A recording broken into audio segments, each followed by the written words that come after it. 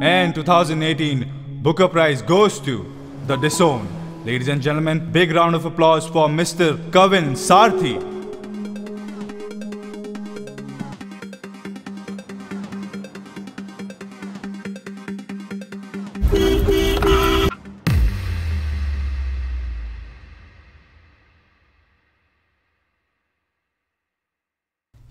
कुछ घावों से दर्द चुराकर उड़ेल दिया कागज पर, मालूम नहीं था कि जख्मों को कुरेदने पर तालियां मिलेंगी। I would like to thank my all readers for giving me such a wonderful response. So please keep me, bless me, but don't disown. Thank you.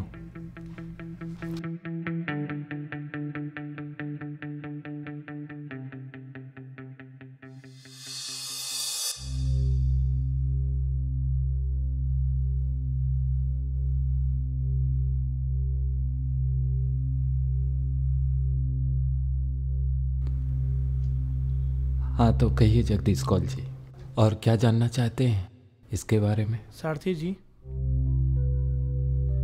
ये बुक अब एक फिल्म के रूप में सामने आने वाली है। आपके गढ़े गए किरदार अब चलते फिरते नजर आएंगे। जब जब मैं ये सोचता हूँ बहुत ज़्यादा एक्साइटेड हो जाता हूँ। मिस्टर सारथी, आपकी ये किताब काल्पनिक है या हकीकत? और अपने क्लाइमेक्स में सस्पेंस क्यों रखा हुआ है? क्या अगली बुक में आप अपना सस्पेंस हटाने वाले हैं? आप तो डायरेक्टर हैं और आपका रोमांचित होना लाजमी है। जो हुआ उसका एहसास कुछ और ही था। मैंने देखा है अपने किरदारों को, रोते भी लगते, टूटते बिखरते। मतलब ये एक कहानी नहीं बल्कि एक सच है? हाँ, एक ऐसा सच जिसका कोई अंत नहीं। ओह, तो इसीलिए आपने क्लाइमेक्स पे सस्पेंस बनाए रखा? क्योंकि जिंदगी में फिल्म्स की तरह क्लाइमेक्स नहीं होता है तो सिर्फ मौत के साथ अंत। वो भी एक क्लाइमेक्स है, पर हम नहीं मानते। मैं कुछ समझा नहीं सारथी जी, जरा खुलकर रोशनी डालेंगे प्लीज। जब हम समाज की वर्जनाओं को तोड़ते हैं तो वह हमारे अंत की शुरुआत होती है, और उस अंत से जिंदगी की शुरुआत करना आसान नहीं होता। मेरी कहानी का हर एक किरदार डिसऑन हो चुका था, परवर्षित, सबसे अलग। कुछ तो बात थी उसमें। ये महज एक संयोग ही था कि उसी दिन सुप्रीम कोर्ट के 5 जजों की बेंच ने 377 पर ऐतिहासिक फैसला देते हुए कहा कि भारतीय संविधान हर भारतीय को समान अधिकार से जीने का हक देता है। समान सेक्स के प्रति आकर्षण एक बीमारी नहीं बल्कि प्राकृतिक है। उसे समाज में हीन भावना या अलग नज़रिए से ना देखा जाए। 18 साल की कानूनी लड़ाई के बाद LGBT समुदाय में खुशी की लहर तो थी, पर सवाल अब भी वही कि समाज का ये हिस्सा क्या समाज में जगह बना पाएगा? और वर्षित का पहला कदम इसका उदाहरण था।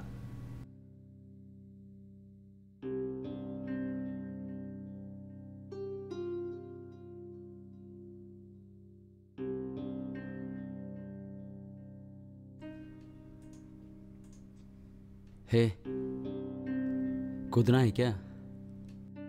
I have tried this. यहां से कुछ नहीं होगा। Look at this. बैठ रहा हूं। Oh sorry.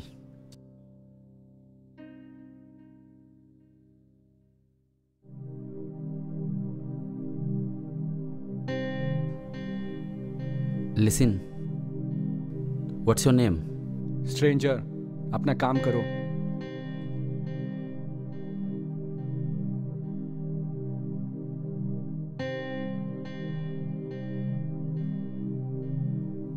Hey, do you have water? Why? नहाना है। कुछ जाओ ना तू।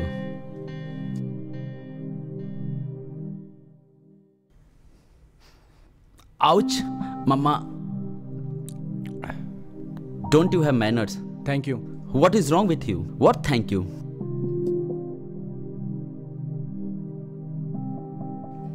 Stupid. आउच। ये लो। क्या है ये? ये लो। क्या है? लगा लो। बताओगे भी क्या है ये?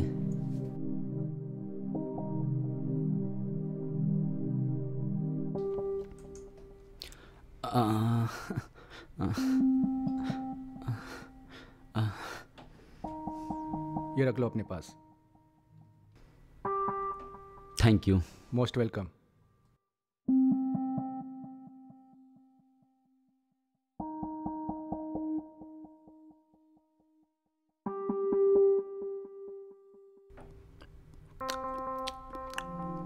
हे, आर यू हंग्री? बच्चे हो? कम, have it. I have a toast.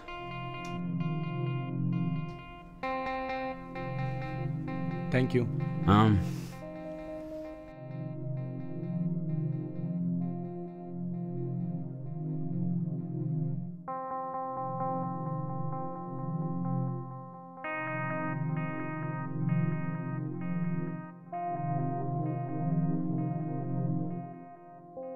Now I have to go. कहाँ जाओगे? अपने काम से काम रखो। भूखर मेरा सारा टोस्ट खा गया। Thank you. Hey, listen. I don't want your medicine. Take it with you.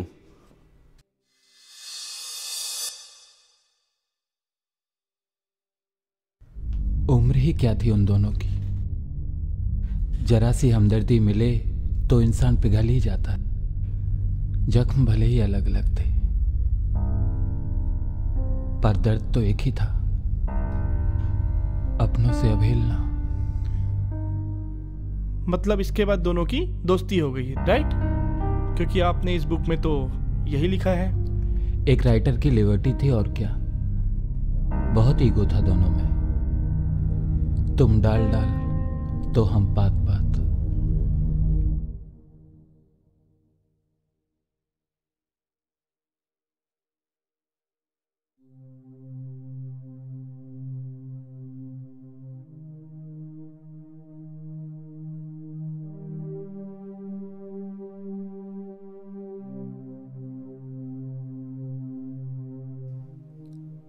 ये लो। Have you gone mad? Hello, मैं किसी का उधार नहीं रखता। I am not asking my toast in return, okay? फेंक दो। What? I said get lost. मुझे तुमसे बात करने में कोई इंटरेस्ट नहीं है, ठीक है? ज्यादा चिप मत बनो। हेलो मिस्टर, मुझे भी तुमसे बात करने में कोई इंटरेस्ट नहीं है। I thought you are in trouble. Courtesy क्या दिखाया? कुछ भी बके जा रहे हो। I don't want. Please leave. Really? I don't want your medicine. Take it with you. Ouch, mama. अरे यार। Ouch, mama. Mama. No. अच्छा मेरे बाप, sorry. I said no means देख no. ज्यादा गुस्सा मत दिला, मार दूंगा। कम।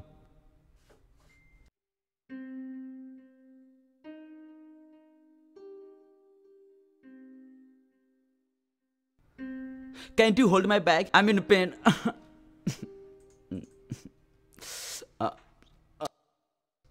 Ouch.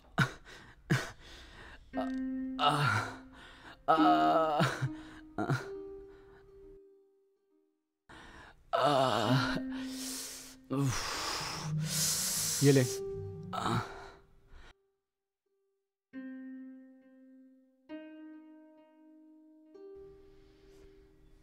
तुम क्या मुझे सचमुच मारते?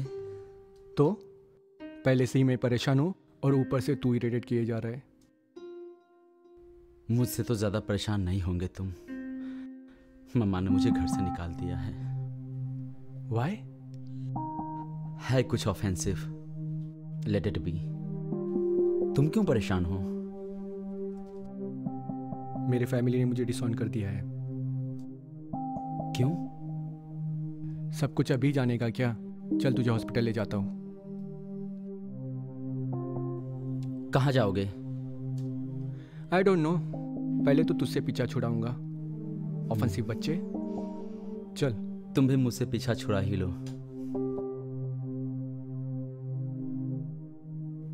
एक काम करो, मेरा बैग मुझे दे दो, मैं ले लेता हूँ।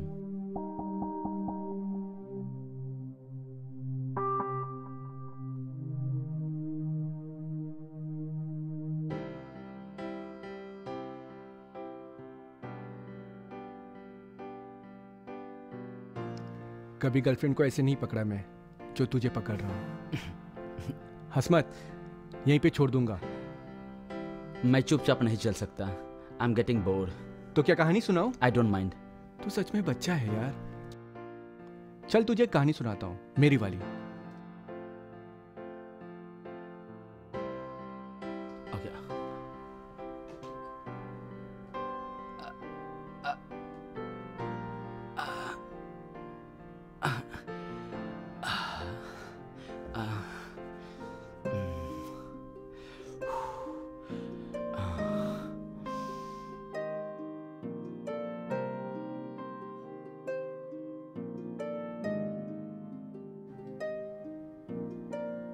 अच्छा एक बात बता, तूने कभी प्यार किया है? तो फिर क्या फायदा, तू समझेगा ही नहीं। दद्दू, हर इंसान बुक पढ़ने वाला राइटर नहीं होता। ओके बेटू, कॉलेज के टाइम अफेयर तो बहुत सारे हुए, पर प्यार किसी से नहीं हुआ। फिर एक दिन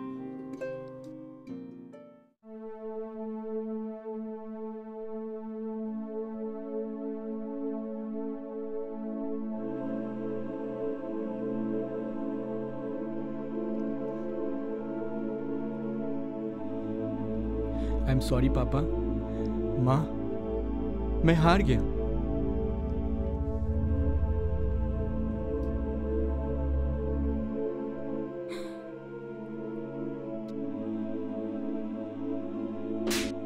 पागल हो? दिमाग खराब है या खाली है? मैं कुछ भी करूं, तुमको इससे मतलब? अभी एक और पढ़ेगा ना तो सारा मतलब जमीन पे आ गिरेगा। देखो तुम मुझे नहीं जानती हो, तुम्हें कोई हक नहीं बनता मुझे इस तरह से बात करने का। गर्लफ्रेंड छोड़ गई है, माँ बाप से झगड़ा हो गया है या नौकरी छूट गई है? अच्छा, नौकरी छूट गई है। नामर्द हो तुम, जो छोटी सी बात पे मरने चल दिए। कायर। तो कहाँ जाऊं मैं, क्या करूं, तुम बता दो।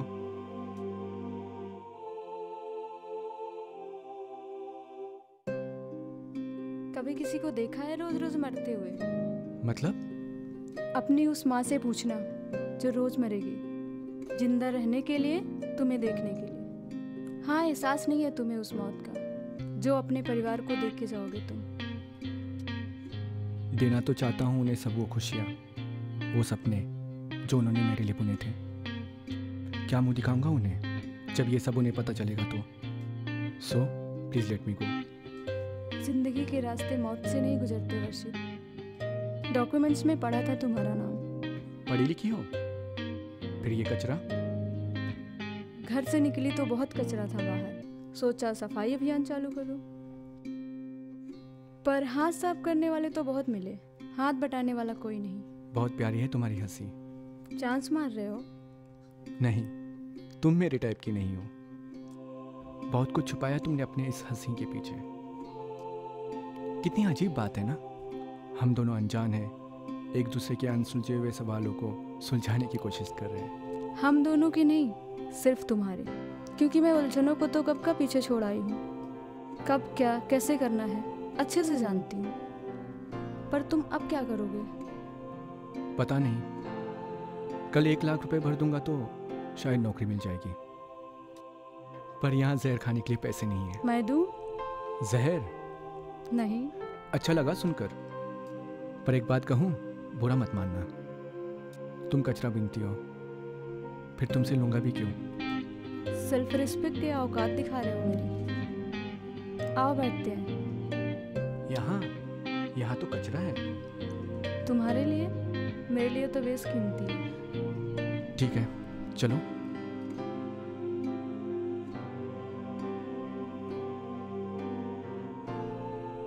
पढ़े लिखे लगते हो, कोई और जॉब मिल जाएगी। इतना आसान नहीं है। It's recession time. I am nothing like wastage. तुम्हारे लिए मेरे लिए तो इसलिए जान देना चाहते हो?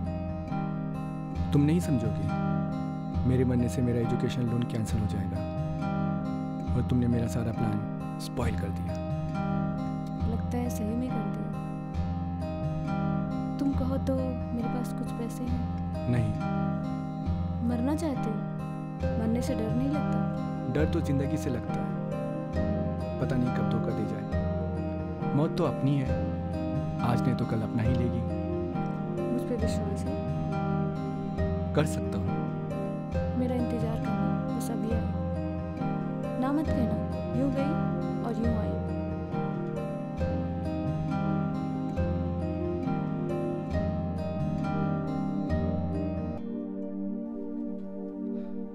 दद्दू, फिर वो वापस आए? वहाँ एक घर दिखाई दे रहा है, शायद हमें कुछ हेल्प मिल जाए। दद्दू, इट्स टू फार। अरे मैं हूं ना बेटू, I will help you, come. Okay.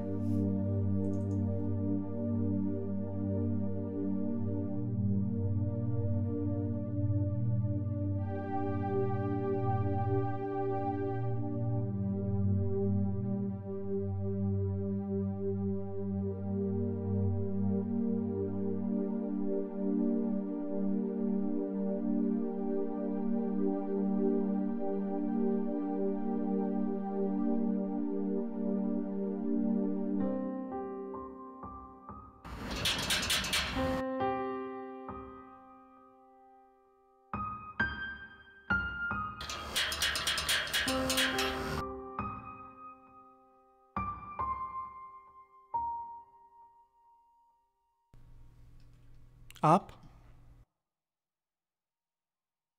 But the डिज़ाउन में तो आपने अपना जिक्र ही नहीं किया। आप बीती ही सुना सकते हैं, पराई पीर कौन जाने। सच कहा सारथी जी, उन अनजान लोगों में जैसे एक रिश्ता ही बन गया हो। वो लड़के, वो लड़की जो एक दूसरे का नाम तक नहीं जानते थे। और आपके लिए भी तो अनजान ही होंगे ना, लेकिन आप अपने नाम की तरह उन डिज़ाउन बच्चों के सारथी बन गए। और उस बुक द डिज़ाउन के रचनाकार भी। Great job sir. उनके साथ जो हुआ वो मेरे जहन को अंदर तक झकझोर गया। जगदीश जी, आपके मन में जितने सवाल हैं, मैं भी वही सोचता हूँ कि उन मासूम बच्चों के साथ ऐसा क्यों हुआ, उनको डिसऑन क्यों किया गया। अब तो किताब पढ़ने के बाद भी इतने उत्सुक हैं। सोचिए, मैं तो बस मूक दर्शक बन सिर्फ इंतजार कर सकता था। समाज के अनुरूप समझ होनी चाहिए, समय के अनुरूप समाज। ये विरोधाभास हमारी जीवन शैली का निर्माण तो कर सकता है, पर जीवन को निर्धारित करने का अधिकार नहीं देता। मौलिक सोच को अपनाकर रचनाकार बनिए, निराकार नहीं, वो सिर्फ ईश्वर है।